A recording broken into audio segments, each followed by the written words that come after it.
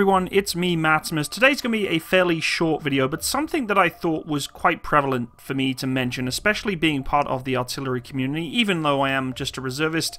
I think it's kind of part of my duty to try and reinforce the emphasis on safety when working with pieces of equipment that are firing projectiles of such great size, downrange, and you are behind that gun. Folks, safety comes paramount when you're working in a training environment. Of course, when you're on operational deployments, in combat environments, things change a little bit.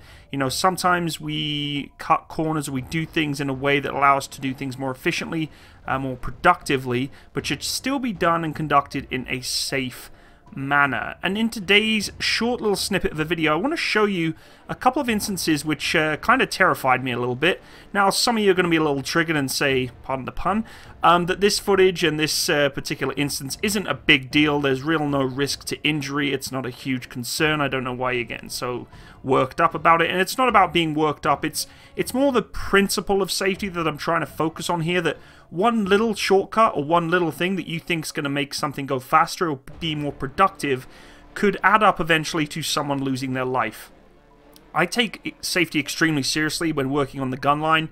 Simple little things can be extremely deadly when working in the gun position, and you have to look out for one another. And I see this crew working hard, on this gun. They're in the Paladin. They're working with the 155mm gun here. So clearly these guys want to do well. They want to succeed. They want to have the gun firing rounds downrange as quickly as possible. But unfortunately, in this particular instance, they kind of cut a corner, or the commander of the vehicle cuts a corner to allow him to get the round downrange quicker than I'm sure some of the other guns in his gun position. Now, this isn't a judgment call here. This isn't saying that the crew is doing a bad job, or that the crew made a mistake, or this is something that, is a bad deal. I mean, everybody has their own prerogative. They have their own mentality of doing something. But I want to try and reinforce to those who are going into the military world, especially in the artillery world, being that I'm a gunner now, to please don't cut corners. Don't do things just to save a few seconds. It's just not worth it. It's not worth the risk to your safety, other people's safety, or potentially even your life. People can get bitten and hurt by huge chunks of metal like this very, very quickly, okay? And as I said, one little thing, sure, it's not a huge deal, but if you keep adding up the little things, the root cause is going to be a lot worse than it was than if you did things correctly. So please, folks, take heed of what I'm talking about today. I know you want to succeed. I know you want to be the best crew and the best gun line, whatever it may be. But you have to do things properly. The rules are there for a reason. As I mentioned, in combat environments, things are a little different. But what you're about to see is the crew commander of this vehicle, instead of applying the lanyard to the firing trigger mechanism to this howitzer, he's using what's called a finger pop. What that basically means is he's using his finger to depress or pull the trigger of the gun to save him some time than having to attach and disconnect the lanyard from the breech mechanism of this gun. It's saving him probably about 2 or 3 seconds from being able to reload the gun again. Basically, you'll see after this instance what they're actually supposed to do when they pull the trigger mechanism of this gun, and the more safe way of doing it.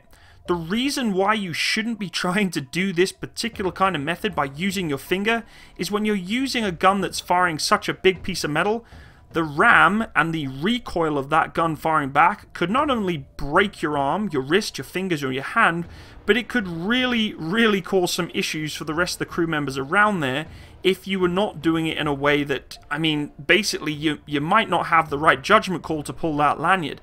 That's the whole point of having the other person on the line, is you're waiting for that call of command. And to me, it's a little untrustworthy to have your gun commander, your troop commander at the time, pull in the trigger in an unsafe manner. It's just not a good, I guess, what's the word? It's just not responsible in my eyes. As I said, it's not a judgment call. I have no fault of this crew. They're doing it out of best interest. They're doing it in what they think is the best way of doing this. But please, take heed of this, folks. Don't do something like this because it could get someone really, really hurt. Let's take a look at the footage.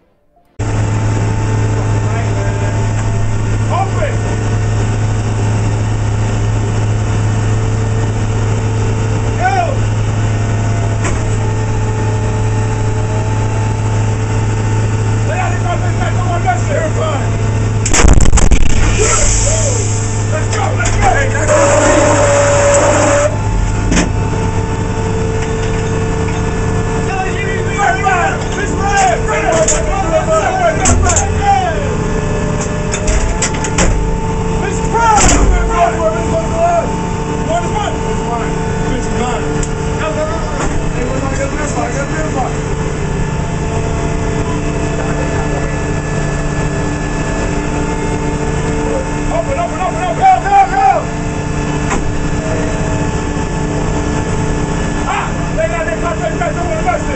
Switch! Switch! Hook up! Hook up! Hook up, baby!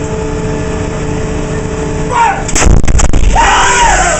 Now, as I mentioned, this instance isn't something that's being done to, you know, cut corners to because they can't be bothered, or they're just being lazy, or they're being complacent.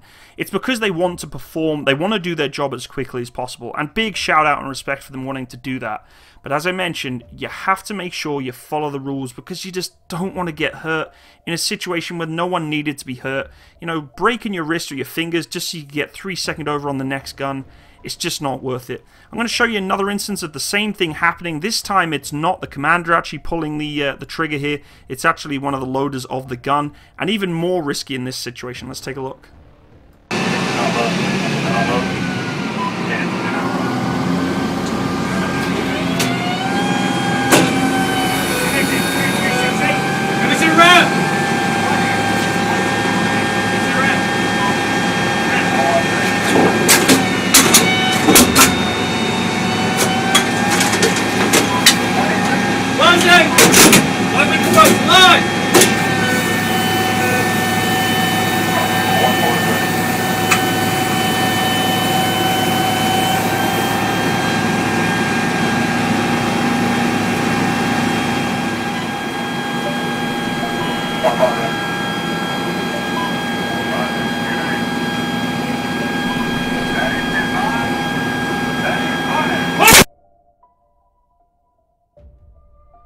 So again, the crew has the best intention. They just want to succeed, they want to perform and do the job 100%. That's what any gunner wants to do. They want to get rounds downrange as quickly as possible, support what their job is to do. But you have to look after one another, and I just get terrified of seeing these kind of situations.